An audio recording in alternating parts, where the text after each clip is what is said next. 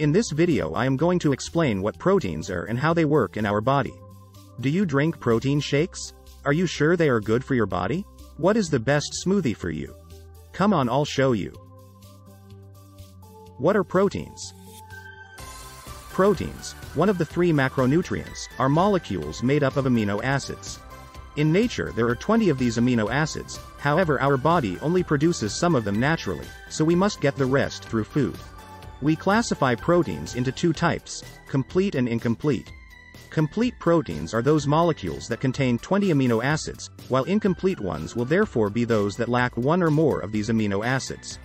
Proteins of animal origin, such as meat, eggs, and milk, are complete, while those of plant origin, such as proteins containing legumes, cereals, and nuts, are incomplete.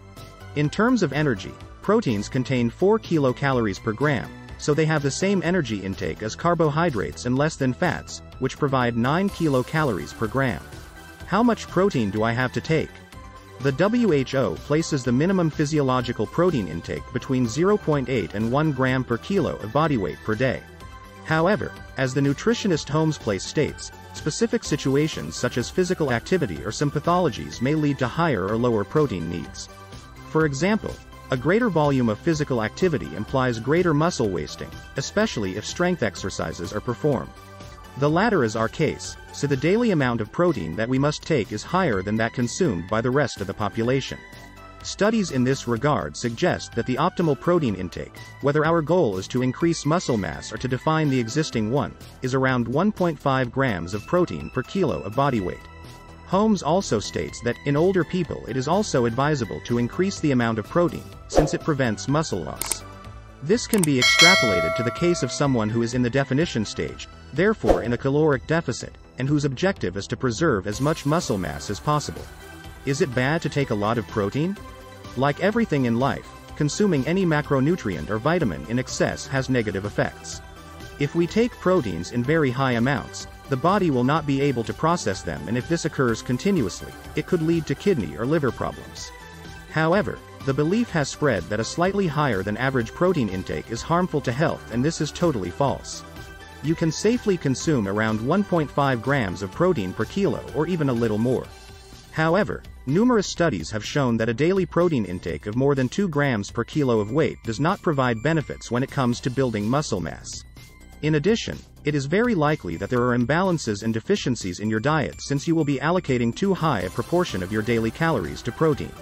Likewise, nutritionists advise us that a part of our protein sources be of vegetable origin, legumes, nuts, cereals, since apart from the fact that there are options that are very rich in protein, they are rich in fiber and minerals. Proteins of animal origin, on the other hand, are usually rich in saturated fat and cholesterol, so we must watch the amount we consume and opt for white meat and low-fat dairy products when possible.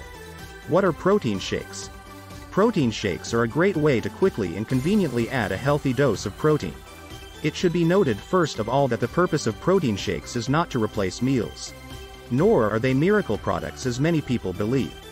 For the simple reason that you start taking them, you will not see your muscles grow. For this you will need good training, a good diet and perseverance, a lot of perseverance. In short, protein shakes are an extra contribution that will help us meet our daily protein or caloric needs, or a way to adjust the distribution of macronutrients in our diet. Types of protein shakes. In this category there is also a wide range of products: whey proteins, casein, egg protein, rice. The supplementation sector is in continuous development and products are constantly being launched on the market. Beef-based protein powder is one of the products that have come onto the market in recent years that has managed to capture my attention. The energy value of protein is always the same, 4 kilocalories per gram, whatever its origin. However, the body does not assimilate 100% of the protein we eat, and the percentage of use does vary depending on the source. This is called biological value. The protein food with the highest biological value is the egg, from which the body is capable of assimilating 94% of its protein content. Veal meat, under optimal conditions, can reach practically the same values, while the biological value of the protein from milk is 60%. Even so, the fact that some of the most important brands have not released any product based on beef protein makes me wary, so I usually opt for the 2 classic options: whey protein and casein. Difference between whey protein and casein. The difference between these two types of protein is the absorption time. While whey protein is very quickly absorbed, which makes it ideal as a post-workout shake, casein offers a constant flow of protein for several hours, so it is indicated to be taken before going to sleep or in the morning together with the first meal of the day.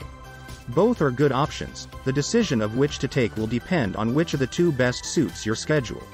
In my case, I opt for casein because I go to the gym late and my post-training meal is dinner. But in other times that I have gone to train earlier, I have opted for whey. Some studies indicate that the best option is to combine both since they offer different benefits, and taking both you benefit from all of them. But this may be too expensive. Finally, I must tell you that when it comes to proteins, the saying that cheap is expensive is usually true. If you compare a little, you will see that there are big differences between the prices of the different brands.